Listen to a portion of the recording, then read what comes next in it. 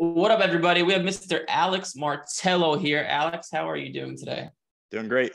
Can't complain. Cool. So Alex is a funny story because actually I called him on accident because I was messing around with some things with like my sales team. I called him on accident and he answered, and we ended up having a conversation. And he ended up joining the program.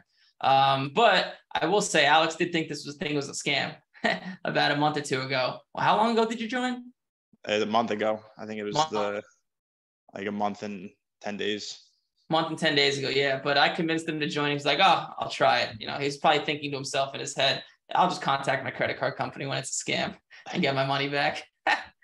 But he's here and he's done very well. So I'm going to ask you a couple questions. And the first question I'm going to ask you is, so you joined a month and 10 days ago. Now, what was your experience with sports cards prior to joining? Did you ever try to make money? Did you know anything? Did you have cards? Like, tell me about that. No, yeah, it was pretty much brand new. There's a sports card store in my town. I got involved with it just a little bit. I actually went down to the National in New Jersey and Atlantic City, and that was like my first taste of like sports cards and how much money can be made. So, I saw people walking around with briefcases of money, and I was like, I need to get involved with this. So, like right after that, I think that's when your ad came across on my Instagram, and I just clicked it. And I definitely was skeptical coming in, but you definitely convinced me at the last second, and I'm glad I did it though. Yeah, as you should be, right? Well, you don't know me, right? You just saw me online. There's a lot of scammers online, unfortunately. Yeah. But so it's good you joined.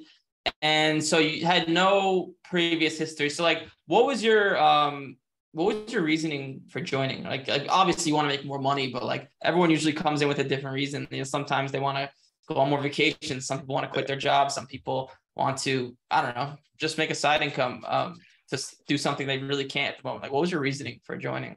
Yeah, I've been looking at different ways to like start a mini business on the side.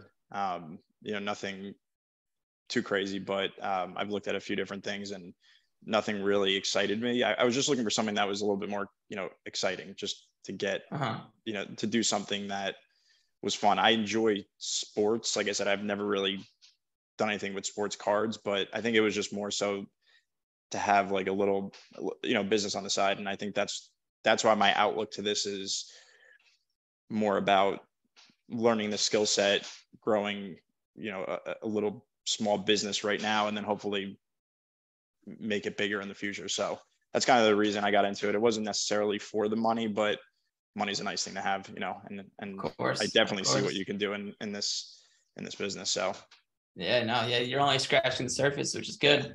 And then, so golden question. So you joined a month and 10 days ago. About how much money have you made since joining? And then how much money do you expect to make in like the next, 2 months or so? Yeah. So right now I'm sitting at probably 2,500 in profit. I do have that's expected profit with just one or two more cards to sell. But definitely made some mistakes early that, I could have had more profit, but I think learning those things, it's helped me identify cards moving forward. So I'm glad I did. But moving forward, I'm probably looking at, if I get a good return on my orders that I have out at PSA, anywhere in the neighborhood of, 4,000 to 5,000 on top of that. So, definitely went very quick into buying, but, I've tried to be very strategic about it. And with the help of my coach, I try not to bother him with every single card question I have. It's more like, let me do my research and then see if I can make a profit and then send him a question. So like, I really try to, I think the first 5 cards I sent him had dings everywhere. And I was like, all right, I can't bother this guy. I got to just do some more research. So now I'm really trying to find the right cards, the right people. And I've built relationships on Facebook already with people that just send me their cards from breaks. So, that's why I think I've bought 50 cards in a month and a half. So I kind of went a little aggressive with it. That's good. That's a good thing. But the beautiful thing about it is, you'll always hear me say this, let's say your first 3 months, you make 9-10 grand, whatever it may be. Now after those 3 months are up, now you have more money to spend. You have better knowledge, your skill set is higher, and you have more confidence. So now like it just like grows. Because obviously this is a game, like, you know, the more money you have, the more money you can make. Right. And also you'll have more confidence. So like you're only scratching the surface. Like now, you know, you'll see like the amount of money you make, the rate at which you make money will go up, which is great. And then tell me about like, what one specific card, like tell me about one specific card that you made the most money on. Like, what is it? How did you buy it? What were you looking at? What'd you pay? What'd you do with it? PSA, Beckett, did you say, how much did it cost you to get it graded? What'd you sell it for? How'd you sell it? Give me the rundown on one card that you made the most on. So the biggest win so far is I got a Jamar Chase Contenders Optic to 20 variation. I paid, I think 700 for it, which I actually paid like right when the product came out, because it was one of the lessons I've learned. But I bought it for like 700. It's, you know, probably selling now for 600. But I flipped it.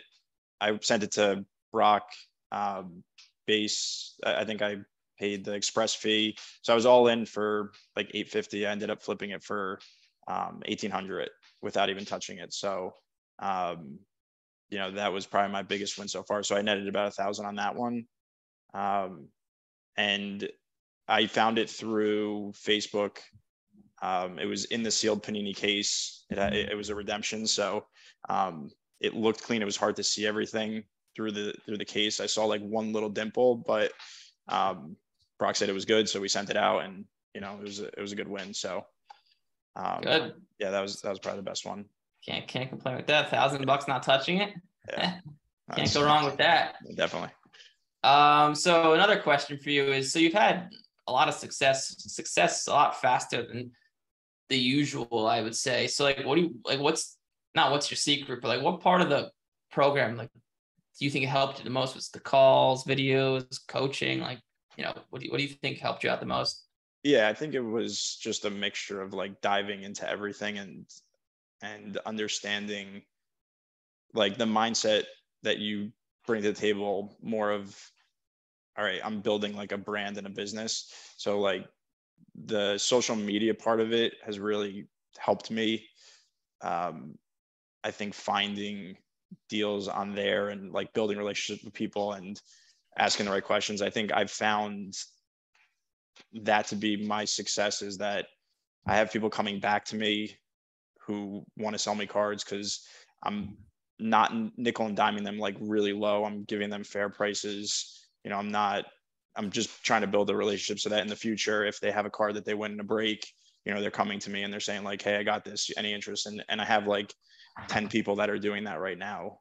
So I try to find, you know, those people. And I would just say like, I've really just bought in and had the mentality, like, if I'm going to do this, I'm going to do it 100%. And I'm not going to, you know, question it. I'm just going to take what I've learned and build on it. So I think it's just like, I think it's a mindset thing, and, you know, just being like positive about it. And I join every call that I can. Try to do my coaching every week and just take every bit of my coach's advice and run with it. So I think like that's the main thing for me, is, you know, understanding that it's a long process. Like it's going to be, you know, something I want to do forever. So if I make a couple mistakes now, I'll learn from it. If I don't make $1 million in the next year, like it's not the end of the world, right? It's I'm building for the future. So I think that's the mindset I've had. And I'm a little bit of a like gambler by nature, in terms of like, I'll take a little bit more risks in buying cards. And if it comes and it's scratched and I missed it, I'm not going to beat myself up. I'll just sell it raw and take a little bit of a hit on it. So there's a few cards that I've lost like 10, 20 bucks on, you know, that I knew if I sent in, we're going to come back nines, instead of just like taking the risk there. So I think that's just like kind of overall where my head's been with it. Yeah, it's important to be, you'll always hear me say this, like, because you're right, you're driven by you're process driven. Like the money, like it's what you just said, right? The money's great, of course, we all want to make more money, but the process is what you became obsessed with, which is why you're making a lot of money, right? And that starts with like, and this is a big thing I learned, especially like starting Major League Profits, because like outside of sports cards, I pay for a lot of like business coaching, and the best thing you could ever do is just totally lose your ego. Just be like, okay, I'm going to listen to this person blindly.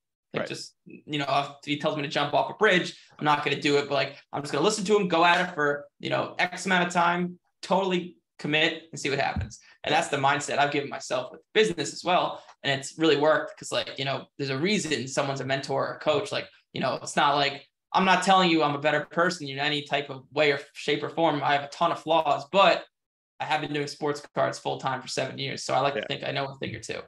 So it helps to just lose the ego and just go, which is why you've done very well. And then last question I'll ask you is, what advice would you give to somebody that's new into sports cards? And don't say, join my program. Let's say they don't have the money to join the program. What advice would you give to somebody? So just, I think, one, there's a ton of money to be made in this. It really just is. I think you have to master the craft first, which is why I joined the program and why I needed someone to tell me like what direction to go. But there's a million things in the sports card industry that I didn't know even existed before joining the program. So I would say, you know, if you can join the program, get help, get a coach. But if not, just, you know, try to be cautious in it. There's a lot of people that are gamblers in it. There's a lot of people that are you know, going to try to take money, you know, away from you in terms of your cards and everything. So like, I think the best thing to do is have a sense of direction, have a plan. You know, that's why I think coaching is really important with anything, and the program's important. So I think it's like, have a set process, have a plan, you know, don't try to go in blind to it, because at that point you're really just gambling. You don't have any type of, you know, plan put together. So I think that would be my biggest advice, is just have a, you know, process, a plan, and, you know, take your time with it. And you can definitely make some money in this business, this industry. I've seen it firsthand. So, you know, hopefully that helps.